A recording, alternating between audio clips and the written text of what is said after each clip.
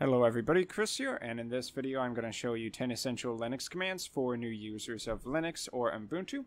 So the first one on my list is the sudo command. If you've heard people talk about Linux, this is probably the command that comes up the most. There's the whole joke, sudo make me a sandwich. And what sudo means is to take administrative control. If you run a command with sudo, it should execute 100% of the time because it's a administrative override to the Linux machine.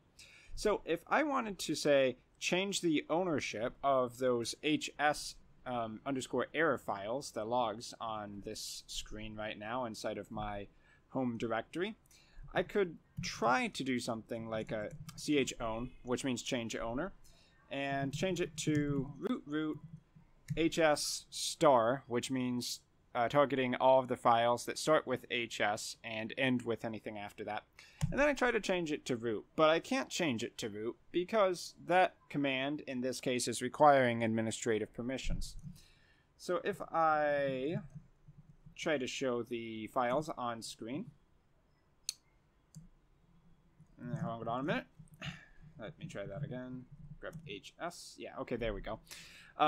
Then you can see that those files still belong to me. They don't belong to root, so the command definitely failed. But if I go ahead and type in sudo chown and then root hs star, then that command is going to execute properly. So now those have been changed to root.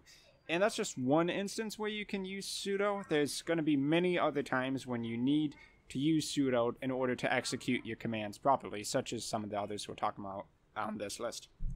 Now, one other command that doesn't require root, thankfully, is cd, change directory. It's critical for moving through the Linux operating system. Yes, you can use the File Explorer, which works a lot like Windows. But in many cases, to be efficient at Linux, you got to use change directory and then just change into the directories you want to access inside of the terminal directly. If you don't like terminal or command prompt, you're probably not going to like Linux that much, just saying. So by changing directory into desktop as the target, of course, it moves my position in the terminal from my previous directory into that one. So another command that is going to be really common is change directory root, and root is indicated by a /. So by doing that, and I type ls, you can see that we're in the root directory now, and we have all of these other directories which branch off for the system. So I guess this last 5 seconds kind of illustrates the ls command, which is one I wanted to talk about, which is, I don't remember what the abbreviation stands for, but basically it just means list the stuff that's in the directory. So you can see the other directories, the subdirectories, which have this light blue text. And then I believe the light blue is a link to a file that's actually stored elsewhere on the computer. And then a regular file would be the white text. But ls at the basic command is just going to list what's in the directory. You can expand that by typing in ls space -la, which is going to list everything in the directory, including hidden files indicated by the period in Linux. And it's also going to show all the information for that. If you just want hidden files, I believe it's -a. And if you just want all the information but not showing hidden files, it would be -l. So there's a few subcommands for you. Now, if you want to find a file on your computer, a really quick way to do it is to type where is. I don't know if this isn't defaulted to every Ubuntu or every Linux operating system, but it's definitely on Ubuntu 16.04, which is what I'm currently using. So if I wanted to say find Java, I type where is space Java, and that shows me the directories where files with the name Java are installed on my computer, which is really handy because it's quick and it shows you exactly where to look for them. Now, a slower way of finding something would be find period, which means the current directory, and find is recursive, so anything that's like a subdirectory inside of the current directory, it's going to search there too. -name, and then the file. So I could type in find period -name and then space Java, but that's going to be really slow, especially when I'm searching through the entire computer.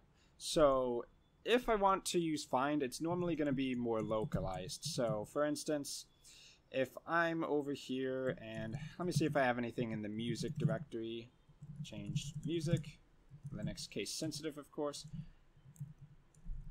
All right, let's go into NetBeans projects. Okay, so I have a thumbnail downloaded for YouTube.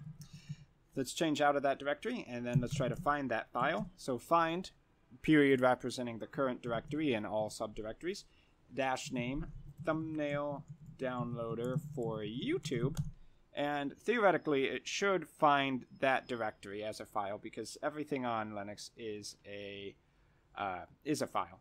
So it's going to show everything that matches that that string term, the thumbnail downloader for YouTube, which in this case is more than just the directory. And to note, you can see that some of these files I don't have permission to search through, and that's because I'm not executing it as the root. Those files may be owned by the root, or basically the administrator or the computer itself, rather than me as the user. So you may want to run that command with sudo instead, like this. We're going to not do that right now so that we can move on. So if you ever want to install anything in Linux or Ubuntu, you're going to have some variation of aptget install or pacman-s, which are the same thing depending on your distribution.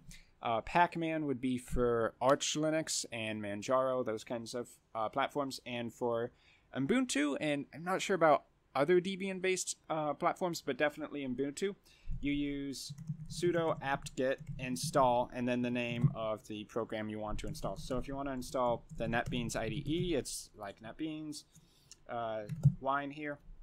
And if it's already installed, it will let you know. As you can see here, it says Wine is already at the latest version. Great. So we don't need to do that. Along with apt-get install, there's a lot of useful things with apt-get specifically.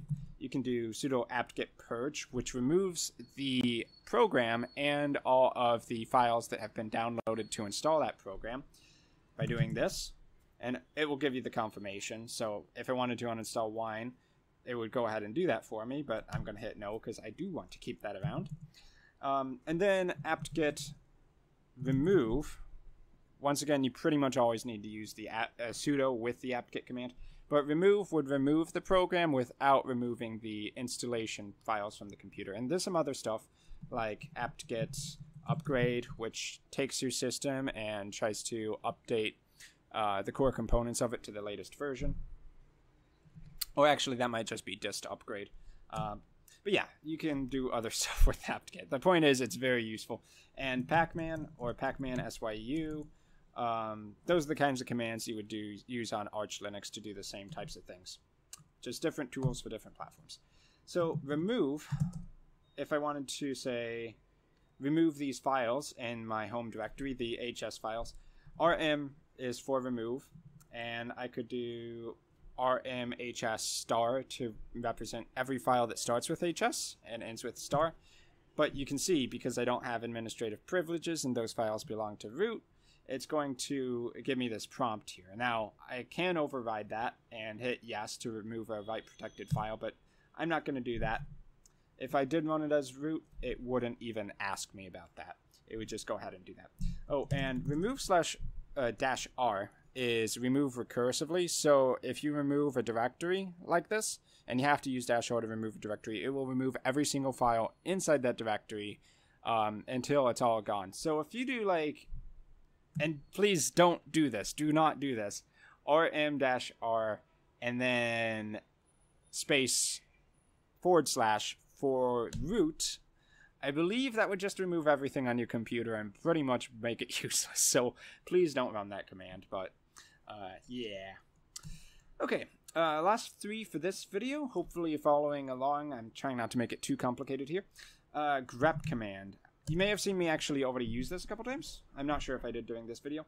But if you want to filter like an ls command, which lists all the files in a directory, and you want to filter that so that it only shows some of the files in that directory, you can use a pipe, which you can normally access by shift, and then the key right above your enter on the keyboard, which is a backslash, I believe. Yeah, a backslash.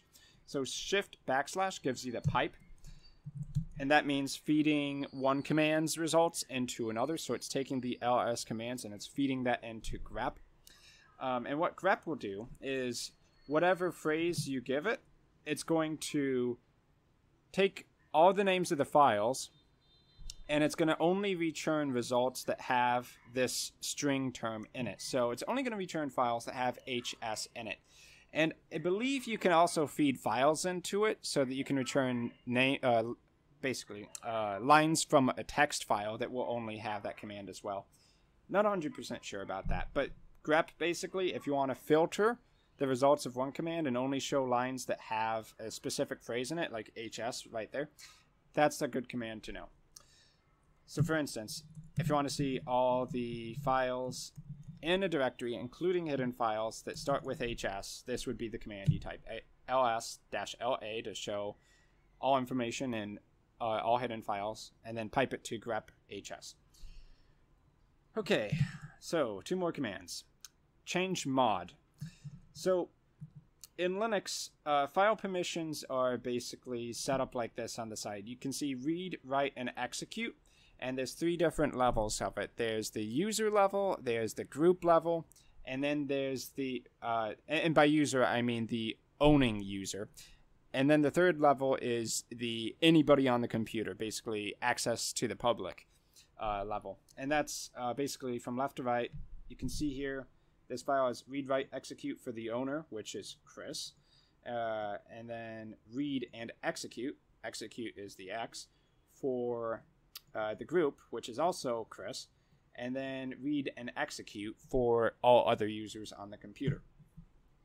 So if you ever need to change the permissions, and you probably need to go look up like the exact permission settings for this if you really want to get into the command, but at a basic level, if I want to change the permissions of a file, I would type in something like change mod 644, which means I can't remember exactly what it means. I think it means read and execute for the user, and then just read for group and all other users for the computer.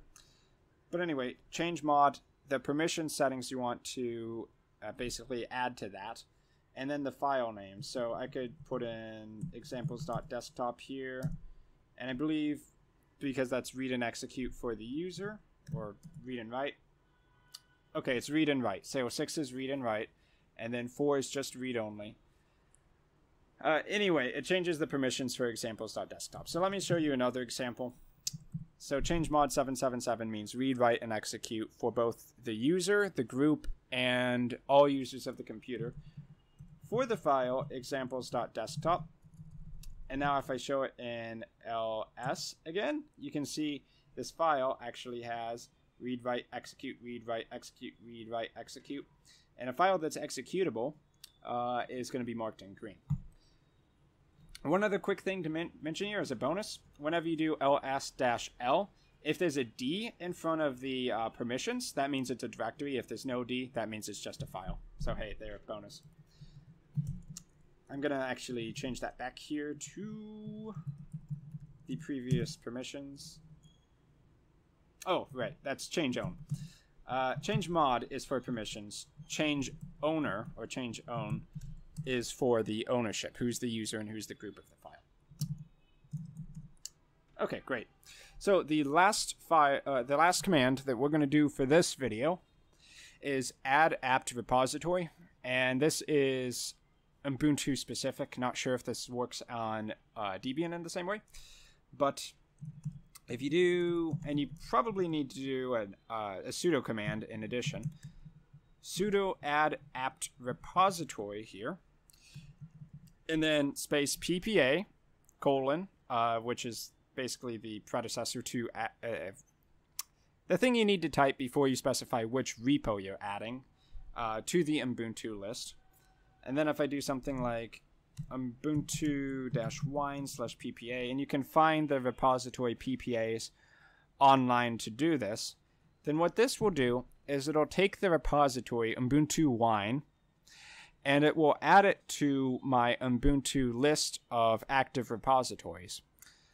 And then whenever I type sudo aptget update, it's going to include that repository in the list of basically repositories to track. And what I mean by a repository is a place somewhere out there on the net which stores a bunch of different programs and installable files that you can download. And the importance of having these different repositories added to Ubuntu like this with the add apt repository command is that it allows you to actually install apps from those repositories using aptget install and then the name of a program. So not every single program out there on the web is immediately available with aptget install. Many you actually have to add the repositories to Ubuntu so that it knows where to look so that it can go and grab those packages. So I hope that makes sense at least. And then I would be able to do something like aptget install wine, as we were talking about. And of course, you need to have root for that. And then I would be able to install the wine package. Now, there might be a base wine package in Ubuntu, but the one from this repository is a different version. So it's not always just that you need a new program, but also maybe that you need a new version of a program. So basically, just note that if you need to install something specific from a specific place out there on the web, you might need to add the apt repository. So I know there was an absolute ton of information in this video. I recommend if you were confused about anything, go back and give it another listen. Of course, you can also supplement this video by going and searching the official details online about each of these commands to get more information. But I really do feel like these are the 10 you're going to use pretty much the most. You could also throw in the change owner in there, but we did talk about that a little bit. So in any case, I've been Chris. I hope you found this video as an introduction to Linux terminal commands to be helpful. Thanks for watching. If you liked this video, consider subscribing to the channel and maybe throw a donation at the Patreon. And I'll see you in my future videos.